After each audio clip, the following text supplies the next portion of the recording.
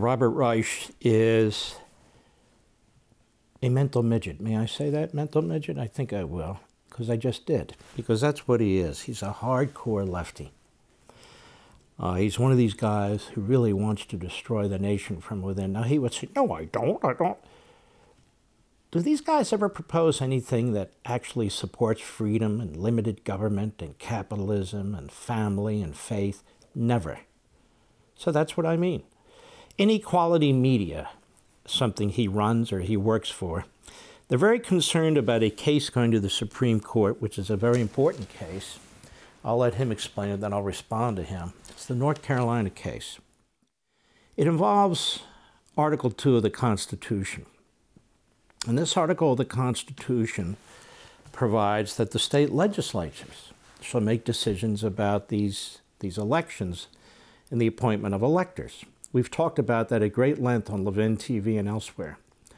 And this has been violated routinely by Democrats. Democrat governors, Democrat secretaries of state, Democrat boards of elections, Democrat mayors, Democrat lawyers and funders, and Democrat courts. And I've been arguing now for the longest time that this needs to be fixed, and only the Supreme Court can fix it because it's right there in the Constitution, and it should have taken up a case in Pennsylvania that was right on point. And the great Justice Samuel Alito, who is a superstar, he apparently wanted to take up the case. Gorsuch and Thomas wanted to take it up too, is my understanding from the news, but it takes 4. And we couldn't get Barrett, and we couldn't get Kavanaugh, and of course Hollywood John Roberts, he's not interested. So what's this all about? What is this all about? It's about the Democrat Party trying to change election rules and laws prior to elections. And this is one of the things that happened in 2020 in a plot, a strategic attack on our electoral system, particularly in battleground states. This is one of the things that has so frustrated President Trump and the Republicans. Not the rhinos, the real true blue conservative Republicans. And so this case out of North Carolina is headed to the Supreme Court, and this appears to be the issue that needs to be addressed. And so he's very upset about it, is Robert Reich. This Supreme Court case could determine who wins future elections. Go. Republicans have a scheme that could remove American voters from the process of selecting their next president. You heard that right. A case headed to the Supreme Court could let Republican-controlled state legislatures overrule the will of the people and pick the next president of the United States without you. This all hinges on a radical idea called the independent state legislature. Now stop. The independent state legislature theory? Stop right there. It's called Article 2, Section 1, Clause 2. Each state shall appoint in such manner as the legislature thereof may direct a number of electors equal to the whole number of senators and representatives to which the state shall be entitled in the Congress. Each state shall appoint in such manner as the legislature thereof may direct. Now, early in our history, that's exactly what did happen. Some states in their legislatures did appoint electors for president and vice president of the United States. Some states, most of them, had elections that would determine the electors, and of course today we have elections that determine the electors. But the states have the final say. They have the power in the end, and they can override what the people do, but they wouldn't. That would be political suicide. But what's really upsetting Robert Reich and his ilk is what took place in the 2020 election. That is, you had Mark Elias and a band of slip-and-fall, ambulance-chasing political hack lawyers going into various states. Going in front of the Pennsylvania Supreme Court is a perfect example. 5-2 elected Democrats on that court who changed the election rules. All of a sudden, signatures weren't required and a whole bunch of other modifications that the legislature never voted on. It happened in Milwaukee. It happened in other states as well. In other cities as well, Wisconsin. And they want it to stay that way so they can fix the system. I don't mean reform it, I mean fix it for the outcome for the Democrats. And so the Supreme Court's going to take a look at this. So it's no independent legislature theory. I just read to you what the Constitution says. Now, if you want to understand the Constitution One of the last people you go to is him. Go. It's at the heart of a case the Supreme Court will decide called Moore versus Harper. The decision in this case could give state legislatures the power to disregard the popular vote and substitute their own slate of electors. They always had that power, but that's not what goes on in modern times. I will give you another example. In 2000, when the Supreme Court of Florida, all Democrats, kept changing the election rules for counting these chads, these ballots. Finally, the U.S. Supreme Court stepped in and said enough is enough. And by a vote of 7-2, stopped the state Supreme Court that kept changing their laws, the election laws in Florida. Now, where was the jurisdiction for the Supreme Court? It's in the federal Constitution. Who has the authority? The state legislature. And most people don't remember the Florida state legislature was calling a session to choose the electors, because the Supreme Court of Florida was choosing the electors by its erroneous, phony rulings. So the court doesn't have the power to do that in Florida. The state legislature does. Specifically, the framers of the Constitution left it to the state legislatures. Go. To whomever they wish. We've already had a preview of what this could mean for our democracy. The independent state legislature theory underpinned a major legal strategy in Trump's attempted coup. Just look at one thing. The legislatures of the states did not approve all of the things now, that that's March 31, 2021. That's not January 6th. That's many months after January 6th. Many months. So this is really, really outrageous editing. And what I'm telling you is, folks, Trump is exactly right about this. And I guess a lot of people have heard me talk about it on the radio and TV. And as I say, the Supreme Court should have taken up that case the way it took up the Florida case in 2000 and put an end to what the state Supreme Court in Florida was doing. It should have put an end to what the Pennsylvania Supreme Court was doing. But unfortunately, the Chief Justice is Roberts and not Rehnquist. Go. Done for those elections. And under the Constitution of the United States, they have to do that. Trump was wrong, of course, but the current No, Trump was right, of course. Go.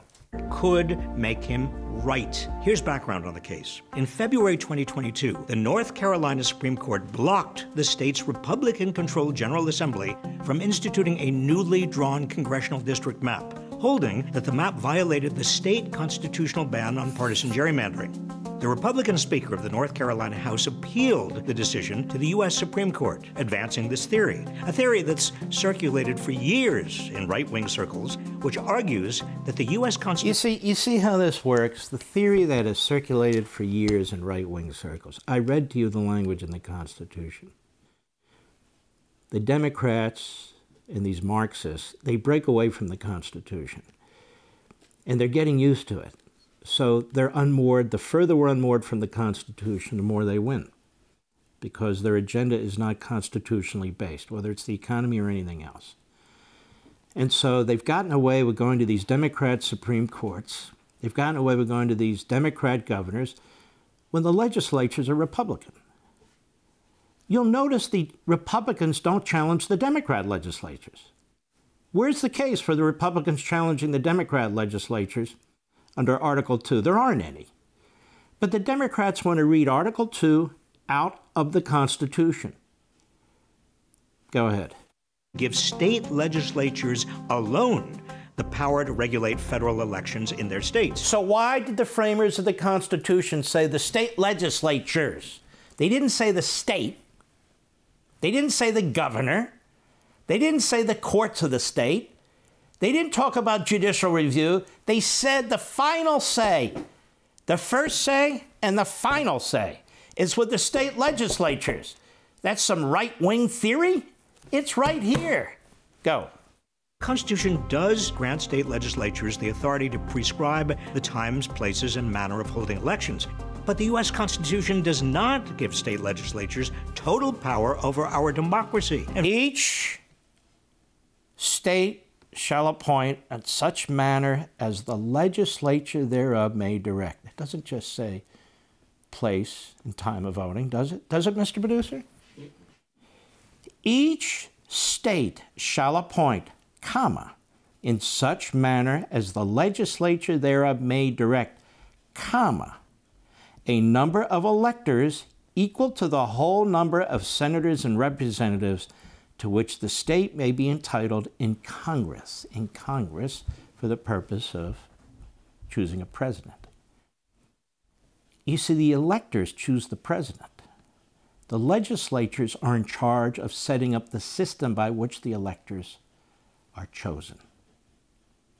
Not a judge, not a governor, because they felt then that the state legislatures were closest to the people.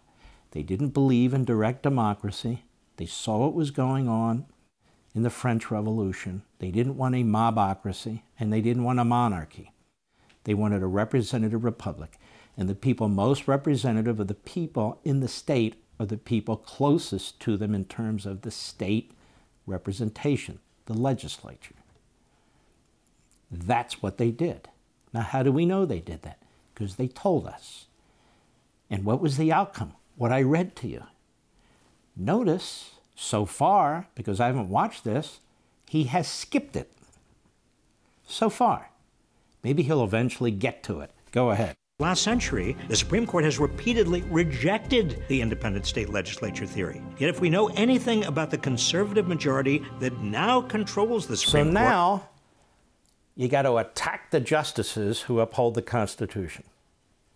Because he knows 4 justices voted to take up the case. Now, why did they vote to take up the case? To resolve this issue. The way the 2000 court resolved it in Florida. They are scared to death of Republican legislatures, or any legislatures, for purely crass political reasons. Because the Republicans tend to win these votes to control many of the legislatures. And they don't want the Republicans making decisions about electors. They'll scare the hell out of us. The legislatures will pick the electors, and they don't have to follow the vote. When did that happen? In the last 100 years? Nowhere. Nowhere. What's happening that's different now is we have courts making these decisions. Whereas they used to stay out of it, now they're all involved in it. Because that's what Democrats do. They destroy institutions. Go. That they will rule on just about anything that suits the far right's agenda. The theory would also make it easier for states to pull all sorts of election trickery, like pass even more extreme voter suppression laws, enact even more radically gerrymandered maps, and eliminate... The most radical gerrymandered map of this last election cycle was drawn up by the Democrat legislature in New York. It was so bad, a Democrat appellate court shot it down. And that court said, we don't have time to go back and have the legislature redo this, given the primaries that are coming up.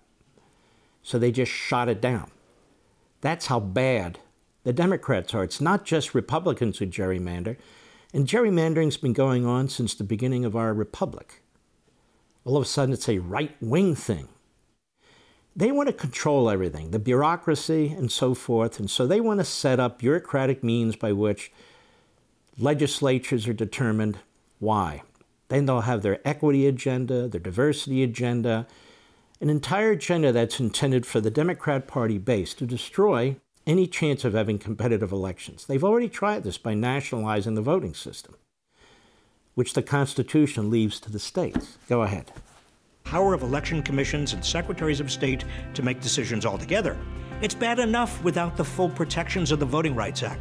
The last thing we need is for voter suppression to be made even easier for... It's the Democrats who support voter suppression. And it's about time Republicans learn how to speak. What do I mean by that? If you have no real standards for voting, and in their proposed national voting bill, you can vote in any precinct in the state. You don't have to show voter ID. They will not clean the voter rolls of double enrollments, or triple enrollments, deaths, or anything of the kind. They take away voter ID. and on and on and on. So if you have people voting more than once, if you have people voting for dead people, if you have illegal aliens voting, if you are taking away the protections that exist in any system that's going to function, and then you claim that that is expanding voting for minorities or expanding voting period, and anybody who opposes you is for voter suppression. It is they who support voter suppression, because every illegal vote is a vote that cancels your vote. These people are tyrannical. Want to see more Mark Levin? Go to LevinTV.com and subscribe now.